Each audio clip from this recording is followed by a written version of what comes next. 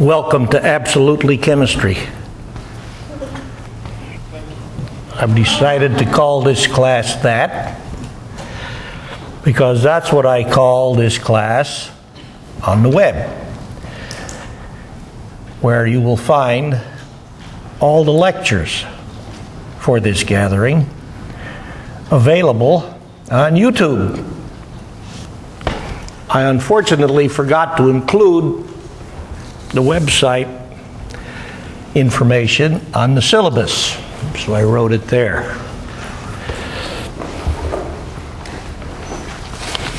Everybody get a syllabus for the lecture? If not, come get right now. If you're in 46L, also get a copy of the syllabus for the lab. If you don't have it, get it right now.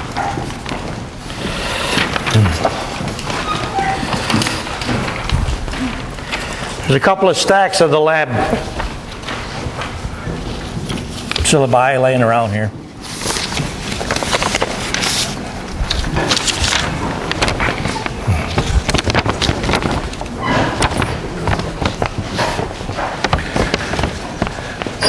Is Kyra Ann Forrest here? Please see me for a moment after our chat.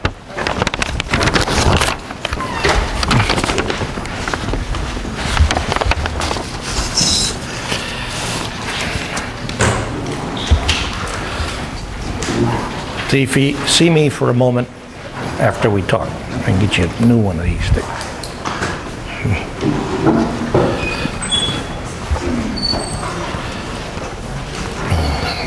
You see me right after class. We'll get you a new book.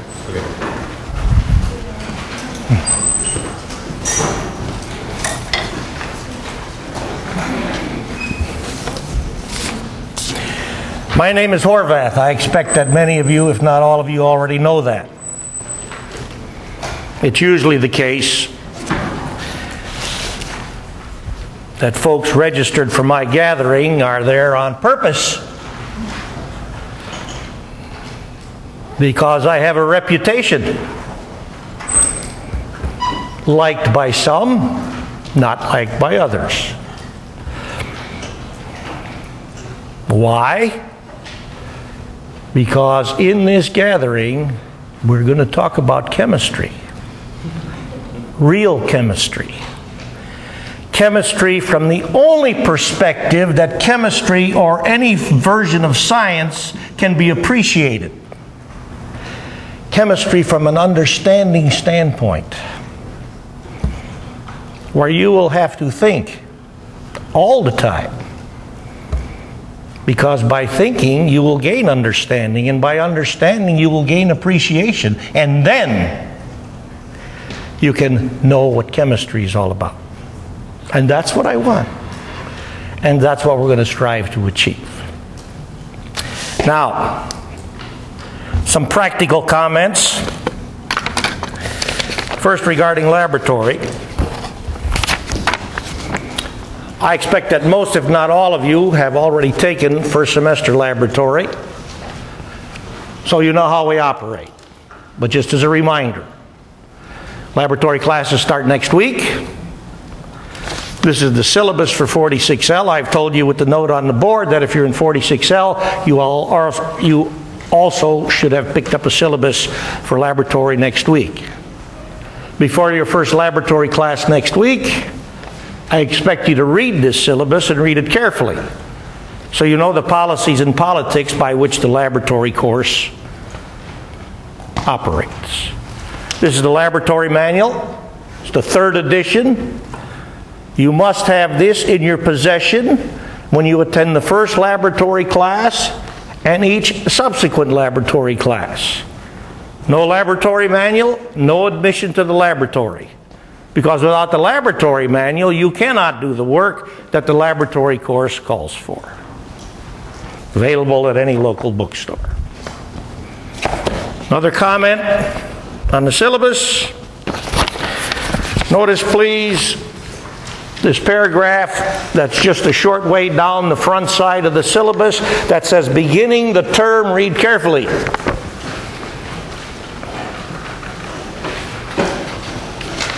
When you go to laboratory, you shall be expected to have answered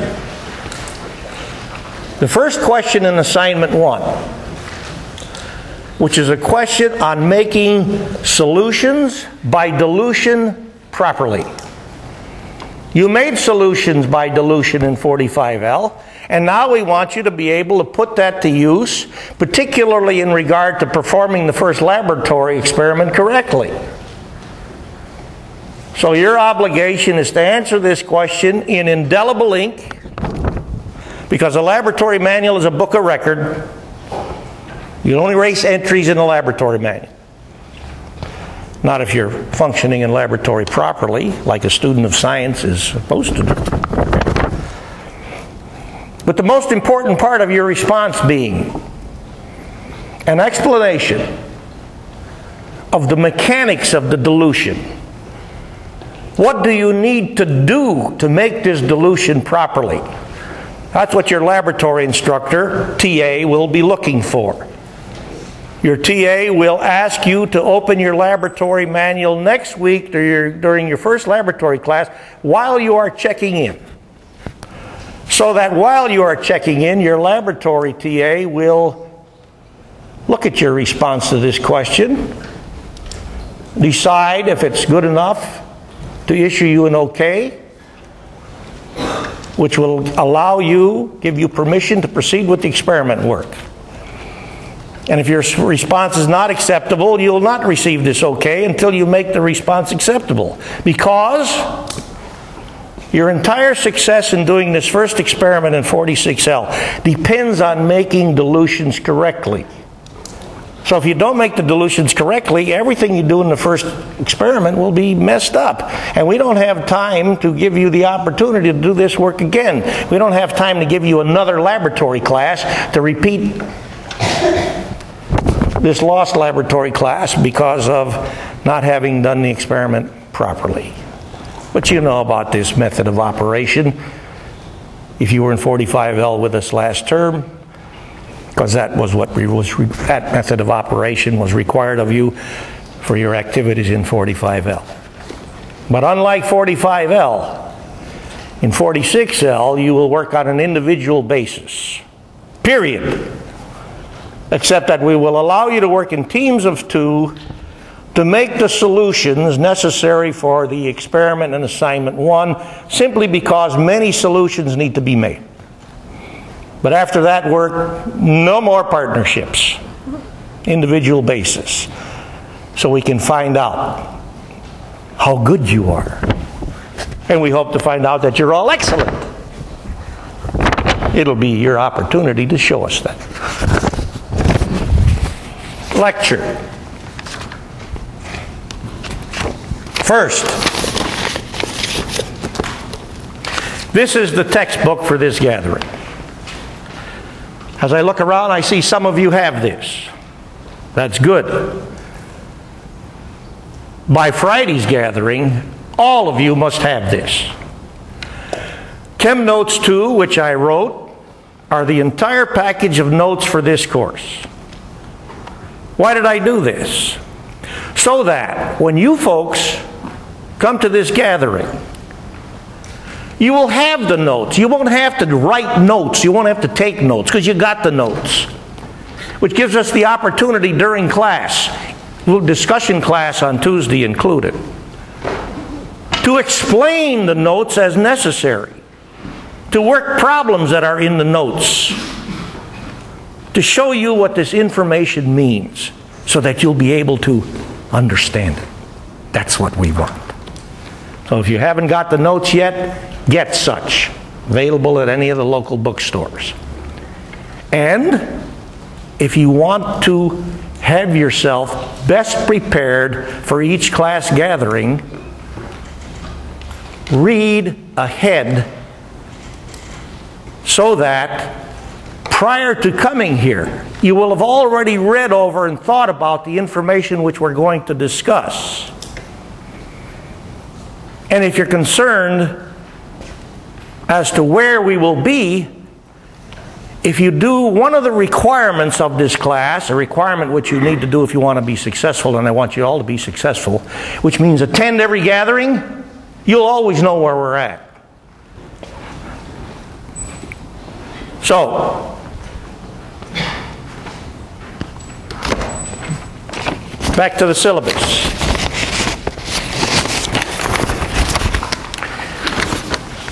I will, after establishing CLC, which is out of class office support time for you folks, after I establish CLC duty times for our discussion instructors, we'll introduce to you all the discussion instructors this Friday at the start of class, and with good fortune at that time I will also have a CLC duty schedule that will also be posted on our class Sockeye website, so that when you seek out of class help, and if you need out of class help, get it. It's there.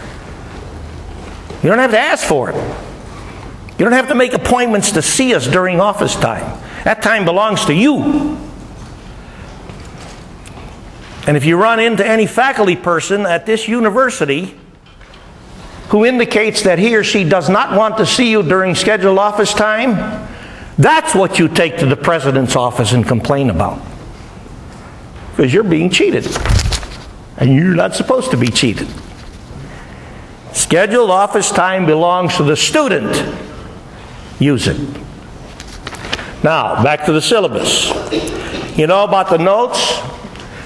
I wrote the Absolutely Chemistry website, which is where you will be able to find the video, audio recordings of all our class gatherings. There's also a collection of video, audio recordings from my summer lectures. I'm going to have to work on those in order to provide a better indication of what the content of each lecture is about. I'll fix that as soon as I can. Nevertheless, there are videos there already, should you wish to look at them.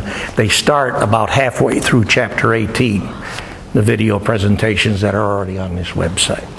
All right? Now, regarding the notes, if I failed to mention this previously, let me mention it now. Not only are you obligated to have this note package, because it's our textbook, you need to bring this with you for every class. I know it's a little bit heavy, but there's a lot of times that we will refer to specific information that's in these notes, and I'm not going to take time to write it on the board, because if you are doing what I tell you to do, if you have the notes, you got it.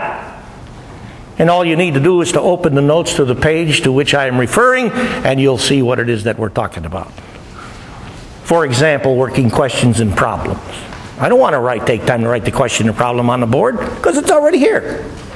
So if you got this, you're ready to go.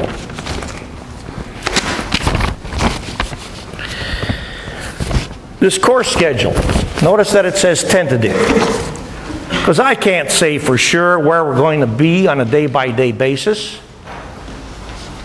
Where we will be to pick up from the tail end of the last lecture gathering,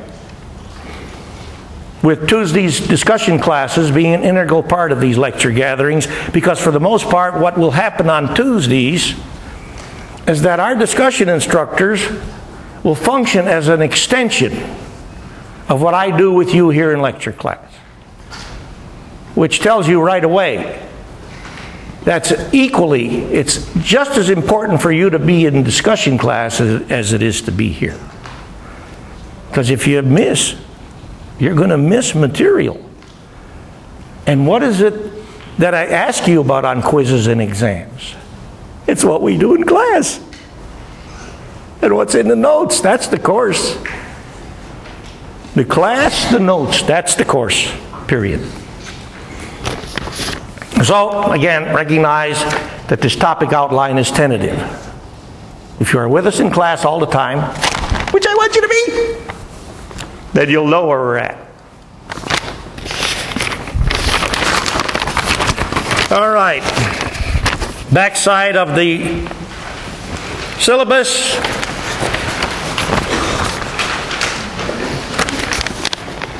Notice the short paragraph near the top of the second page, which has the caption "Instructor's Request."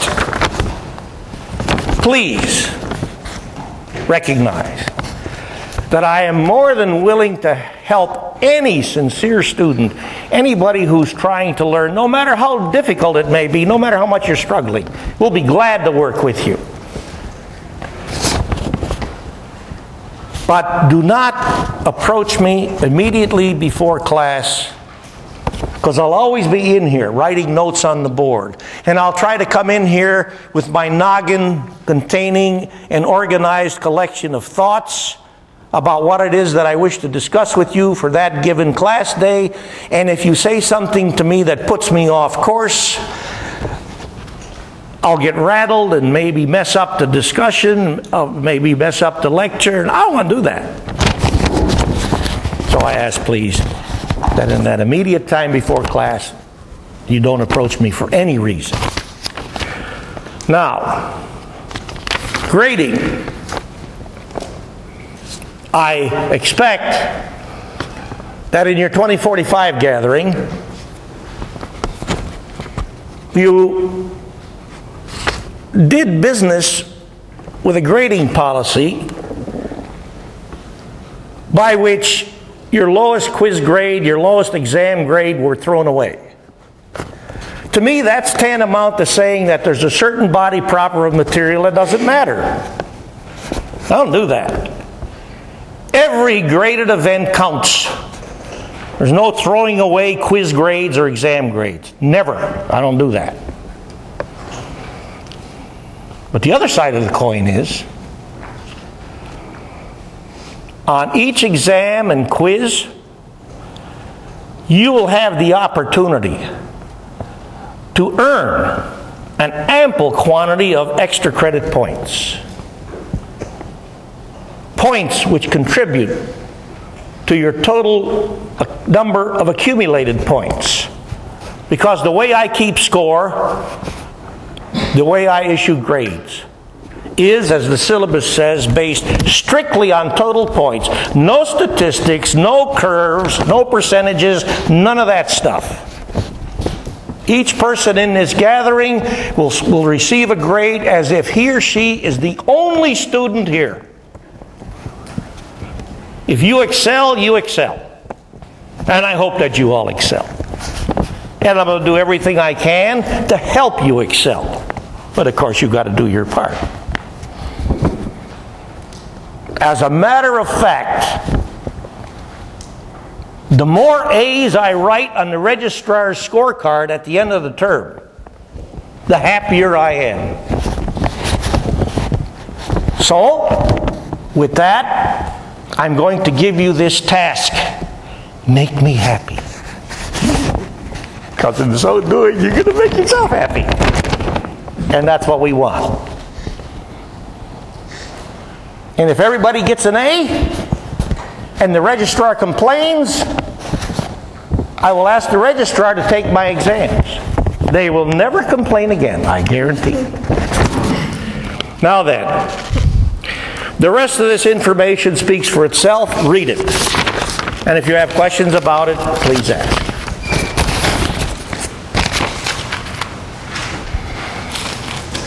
Now, before we proceed with actual chemistry, I like to have a little fun. Because I know that most of you, if not all of you, have heard stories about me. Horvath is a bastard. Don't be in his class. I know this. I'm a bastard because I expect you to think and understand. Hey, that's what the university is all about. If I ran this place, the first thing I would do would be to function as the governor of enrollment. And I would ask every student who intends to come to the University of Florida, are you here to get a degree, or are you here to get an education? And everybody who would respond, I'm here to get a degree, you don't get in. Because if you get the education, you'll get the degree. But I know people with degrees who don't know squat. And that's a travesty, damn it. I know people with PhDs who don't know squat. That's terrible. What kind of an education did they receive? Nothing. They got a phony, false reputation. And I don't stand for that kind of stuff. And so, Horvath is ridiculous. Avoid his class at all costs. He's off in his own world and speaks his own language that's nearly impossible to understand. But if you can get into his mind, then stay in his class. But for the other 90% of you, get out. He makes you buy a book of his own notes. That's chem notes, which are so confusing and don't help you at all learn chemistry. Next remark. If you're looking for an easy A, you're not going to get it. But if you really want to learn this stuff, then take his class. He knows the stuff, he's a genius, and his lectures are great. I don't know about the genius part, but I can tell you this. I will make every sincere effort to give you as much understanding as I can with each lecture. And one thing that I have to do in order to achieve this is to command your attention. I'll entertain you. I'll tell jokes. I'll tell stories. I'll jump up and down. I'll do any damn thing I need to do to keep you interested. Because if I present the material in an absolutely flawless and perfect fashion like this, in about 10 minutes you're all going to be asleep. Now I can assure you, the way I boom, you're hearing it right now. A lot of things will happen in here, but sleeping isn't one of them. Will teach me everything I need to know. The greatest teacher you have is yourself, by far. Nobody can come close to teaching you as much as you can teach yourself. And nobody can teach you everything you need to know. Unless what it is that you feel you need to know is nothing. Then we can get there. But I'll strive as hard as I can to rise up to this commendation. I heard that no one can pass your class. That's the next series of comments. So with that, I read you some statistics. This lecture class taught in spring '09, a few years back. 504 students began. I had 2 lecture sections. Out of the 504 that started, 421 finished. That's 83.5%.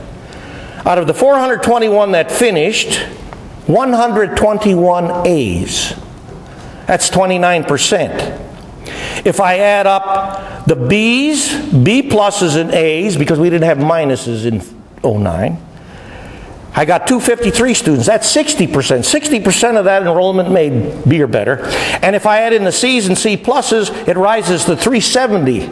That's 88% of those that finished the class. 88% made C or better.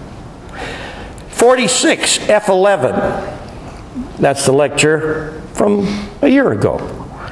231 started, 176 finished. That's 76.2%. A, 30, 17%, which was the most common grade that I wrote on the scorecard. Just like for spring '09. Just like for every time I've taught this class, which is now about 30 times. Out of the 30 times I've taught this class, with but one exception, for those who complete the course, the most common grade I have always written on the registrar's scorecard is A. I like that. So, 46 SP12, started 147, finished 133, 120 of the 133 that finished made C or better. That's 90.5%. 41 of those were A's. That's 31%. By far the most common grade. So, I take issue with this remark, no one can pass the class. I heard if you survived the painstaking torture of Horvath's class, you prepared for the hell of putting yourself through medical school. One of the pleasures I've had, frankly, is students for whom I've written letters of recommendation for medical school coming back to me after they've done business with this, what is this, MCAT, where you've got chemistry questions on there. They told me, these chemistry questions are nothing compared to yours. I zipped through that, thanks to you. Look up evil in the dictionary. See Horvath.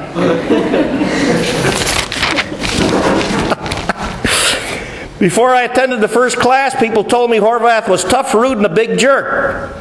One girl told me he took a copy of the book she had just bought and threw it across the room. That's a lie. I kicked it across the room.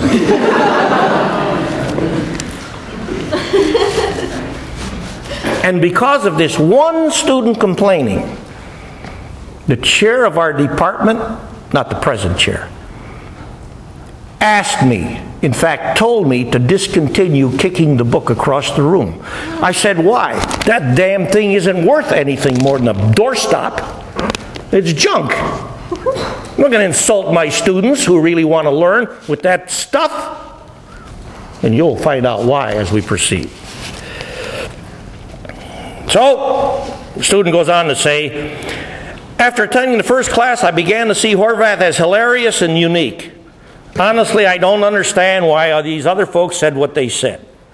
I started being very optimistic about my situation and believing that I can do this. He is Satan himself. According to my sources, I've heard that Horvath hates all pre-professional students. But despite that fact, prepares them well for graduate school. From what I've seen, he's a pretty cool guy. I like that. I heard you eat the souls of little children.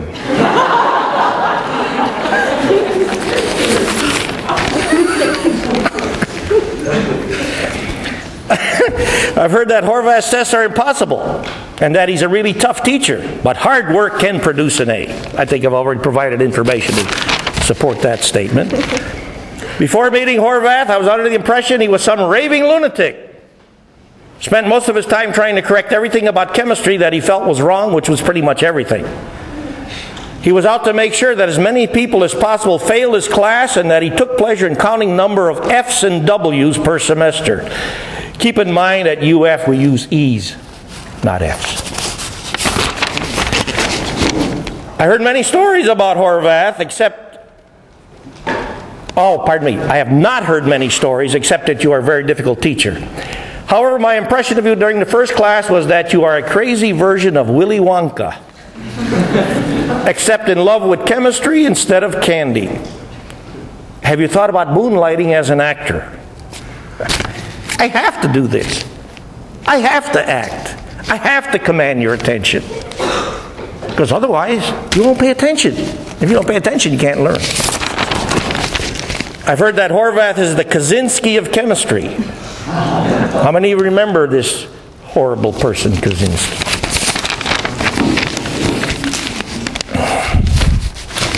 Well, this one goes on a little long. These are excerpts from the back side of the evaluation form that we used to use, but a couple of years ago discontinued using, or a year and a half ago, something like that, when evaluations went online. Number one, what personal qualities or teaching skills of this instructor contributed to the success of the course? Comment, absolutely none. He's enthusiastic about chemistry, but that only serves to make me feel more like an idiot. Did any qualities or teaching practices of the instructor hinder success of the course? Where do I start? He talks down to the class. He has tantrums in almost every class. His tests make you feel like a failure. And his bonus quizzes aren't even on Chemistry 2046, but on Chemistry 2210. That's not true, which you'll find out. You'll read about the bonus quizzes in the syllabus, and when I invent the first bonus quiz, which will be next week sometime, I'll tell you more about the bonus quizzes. What's your opinion of the course? No one can understand his notes, so you're forced to go to tutoring zone. He scares you away from going to his office hours because he expects too much. Add any other comments? I have not given a professor a bad rating yet, but this man is evil. Stay very far away unless you want to chew off all your nails every night and cry yourself to sleep.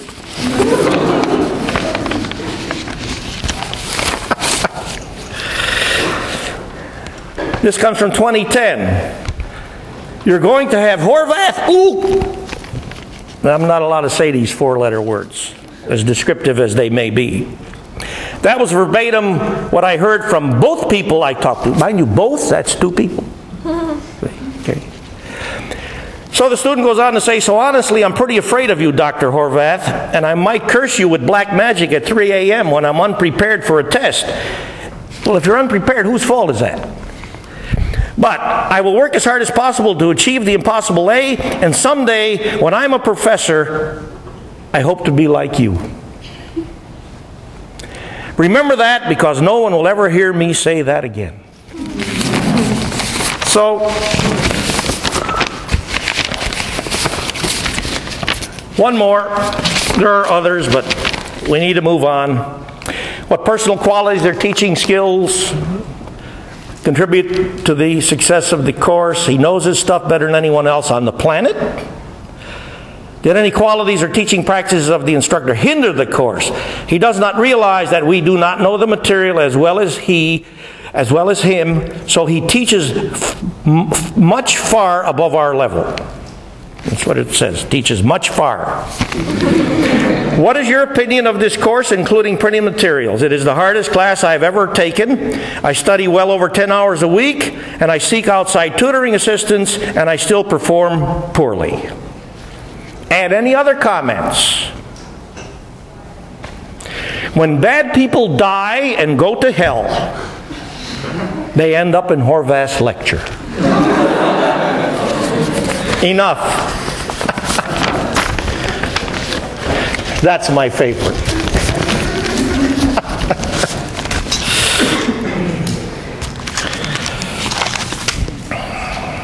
Now, as the information on the board, I believe, reminds you,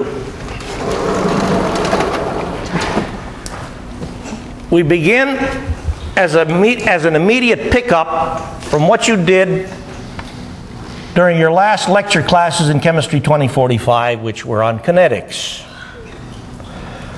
So, we start by reminding you that from a kinetic standpoint, from a rate standpoint, when for a given reaction system, the rate of the reaction proceeding in the forward direction and the rate of the reaction for the same system proceeding in the reverse direction are equal, the system is in equilibrium. Important. Equilibrium, as I see it, is the most important thermodynamic property of any chemical reaction system. Because when a chemical reaction system comes to equilibrium, it stops. And if you're running a reaction which requires an 80% yield to make the amount of stuff which the boss has told you to make by this reaction, and this reaction shuts down at 40%, because at 40% conversion of reactants to products you've achieved equilibrium, you have a problem. You're going to lose half the starting materials, and you will have produced only half of the stuff you were required to produce. Which means, if by this reaction you're going to succeed in producing the amount of stuff that the boss has told you to prepare, you need to learn how to fight and outwit equilibrium. And that's what we're going to be talking about in detail. Not just in Chapter 17, where we introduce you to the fundamentals of equilibrium, but in Chapters 18 and 19 and 20 and 21 and 22, because, as we've said, Equilibrium is the most important thermodynamic property of any reaction system, because under appropriate conditions, each and every reaction system comes to equilibrium.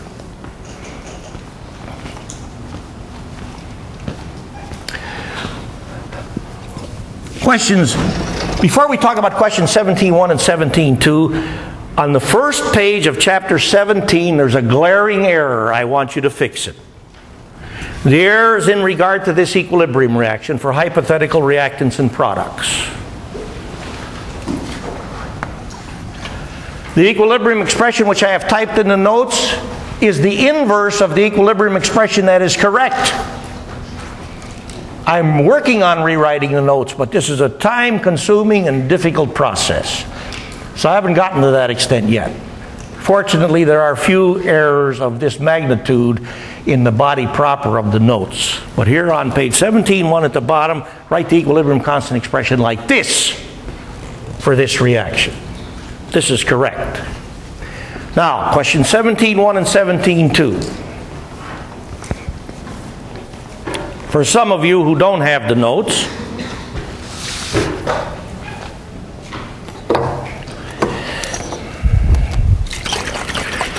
notice that I've got two flasks, each of which contain deionized water, about the same volume. It's about 400 mils in each flask.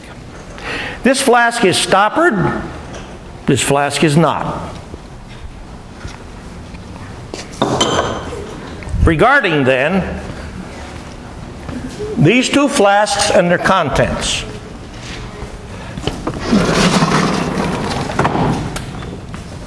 This is what we said about rate forward, rate reverse being equal. So I wrote the rates for this equilibrium reaction when equilibrium is established. What I'm calling your attention to now is this. An equilibrium reaction with which you are all familiar. And as a process, left to right or right to left, you're familiar. Left to right, that statement is in reference to water evaporating, and right to left in reference to water condensing from the vapor phase to the liquid phase. In which of these vessels, unstoppered, stoppered, does that condition exist? Or does that condition exist in both vessels? Or does that condition not exist in either vessel? So, look at the possibilities again.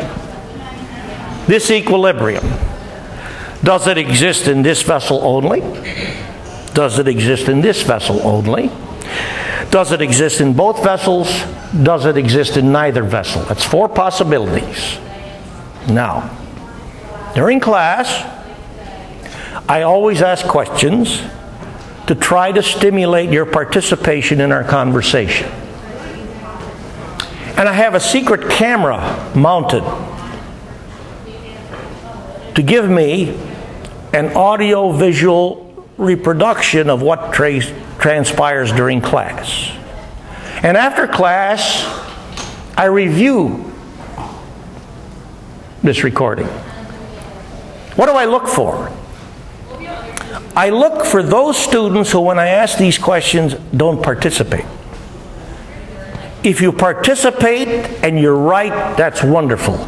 If you participate and you're wrong, that's okay. We're making progress because you are at least of a mind to participate. But if you don't participate, and I can identify you from this recording, you're the one I come after. Penalty number one, I want your damn Gator football tickets.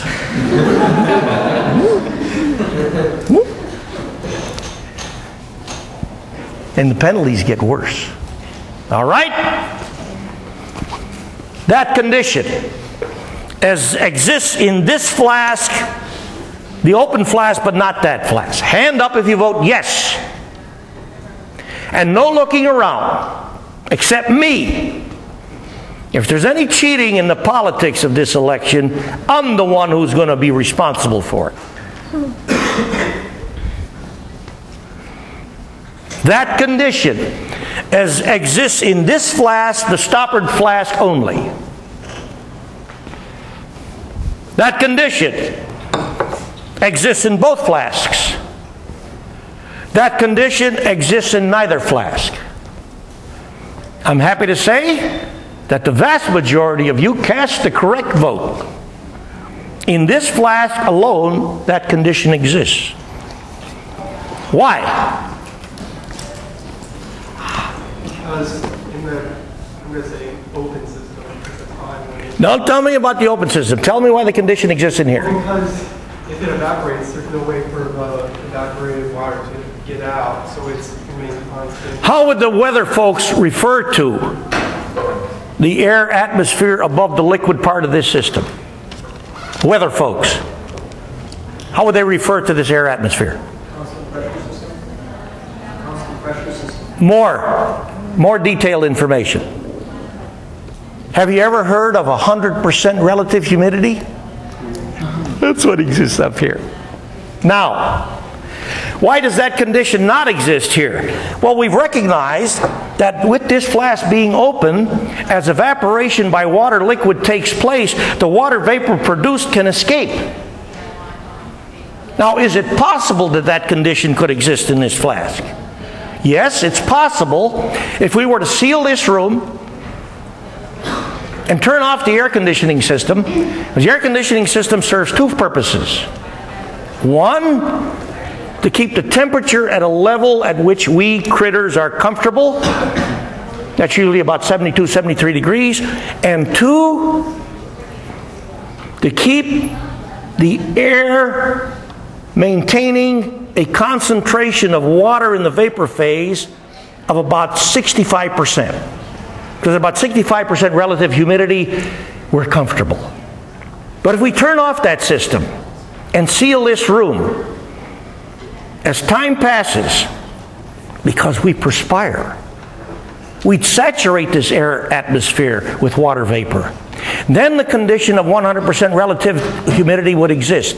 Then that equilibrium would exist in this open flask, and we'd be damned uncomfortable. Because we'd be sitting here stewing in our own juices. Because as we continued to perspire, there would no longer be any net evaporation of water liquid from our body surface. So we get gooey, and that's not pleasant. Now, more on equilibrium.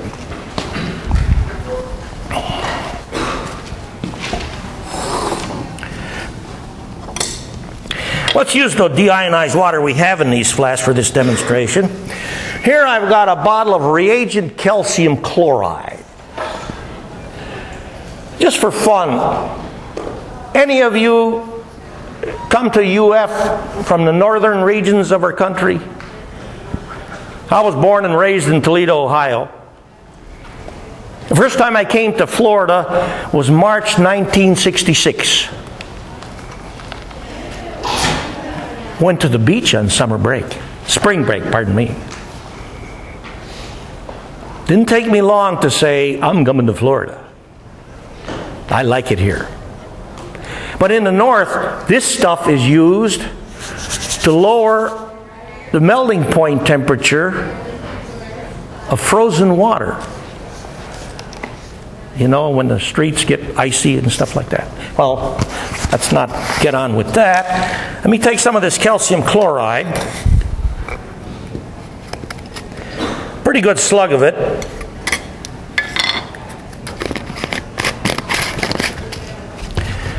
Restopper this flask so I can agitate thoroughly without spillage. And then in this flask, I'm going to put a different calcium compound, another one with which, actually with this one I expect you're more familiar than calcium chloride. This is calcium carbonate. You familiar with calcium carbonate? You know that calcium carbonate is the primary ingredient in eggshells, oyster shells, teacher's favorite weapon. You know, this stuff called chalk. Let's put some calcium carbonate in this other flask.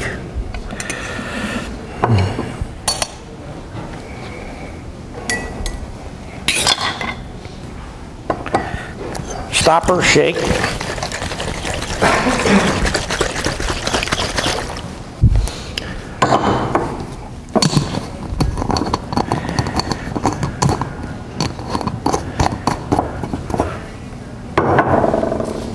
Notice that, or recognize that, in preparing each mixture, in this case calcium chloride dissolved in water, in this case calcium carbonate dissolved in water. In this case, would you agree if I say that all the calcium chloride dissolved? Yes. In this case, would you agree if I say that all the calcium carbonate assuredly did not dissolve? Because here we can observe the white powdery calcium carbonate remaining in contact with the liquid part of the system. Question: in which of these flasks does equilibrium exist between solute, that's the dissolved stuff, calcium chloride, calcium carbonate. In which of these flasks does equilibrium exist between solute and solution? You think about that, we'll pick it up from this point on Friday.